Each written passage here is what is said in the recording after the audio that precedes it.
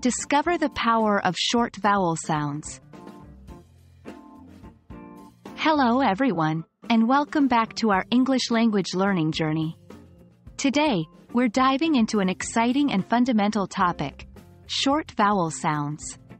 This will be the key to understanding and pronouncing English words correctly. Are you ready? Let's jump right in.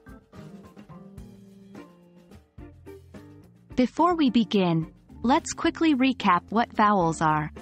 In English, there are 5 letters that we consider as vowels. A, E, I, O, U. These letters can make different sounds depending on how we use them. And that's where the magic happens. Now, on to our main topic, short vowel sounds.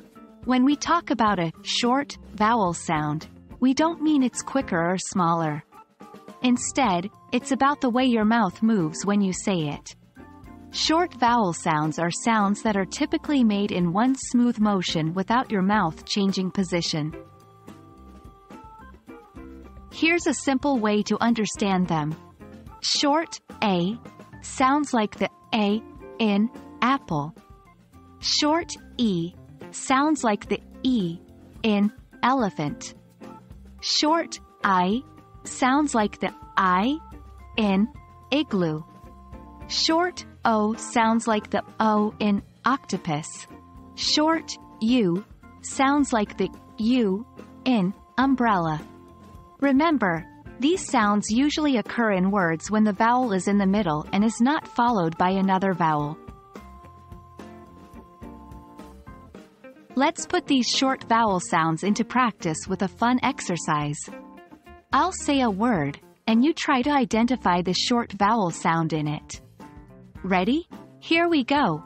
Word, cat. Short vowel sound. A, as in apple. Word, red. Short vowel sound. E, as in elephant. Word, sit. Short vowel sound. I, as in igloo. Word, top.